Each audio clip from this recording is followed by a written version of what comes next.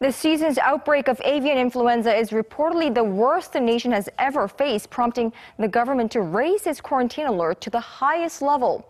Agriculture Minister Kim Jae-soo has asked the public to cooperate fully with government efforts to stop the spread of the virus, though he did make a point to reassure people that poultry and eggs are safe to eat. Kim Hyo-sun reports. As Korea grapples with reportedly the worst damage to date from the rapidly spreading avian influenza, the government urged poultry farms, local governments, and the general public for their active support.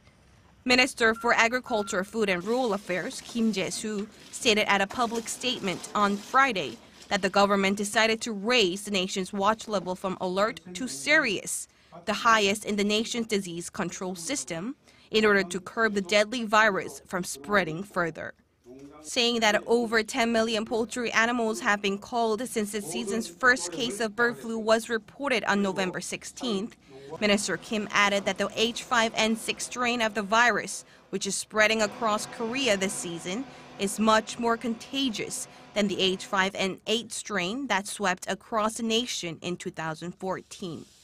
More specifically, he announced that the government will reinforce anti-bird flu measures by increasing the number of control rooms, heighten sanitization, and even shut down of contaminated farms if necessary. Minister Kim also urged the public to fully cooperate with the government-issued standstill order.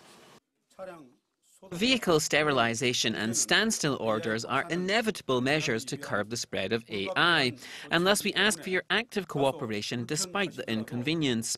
Please refrain from visiting poultry farms and major migratory bird observatories.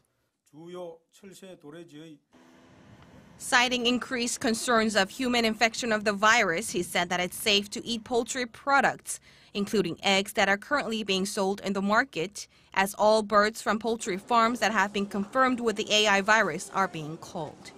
He also added that it's safe to consume infected poultry meat as long as it's thoroughly cooked. Kim Hyo-sun, Arirang News.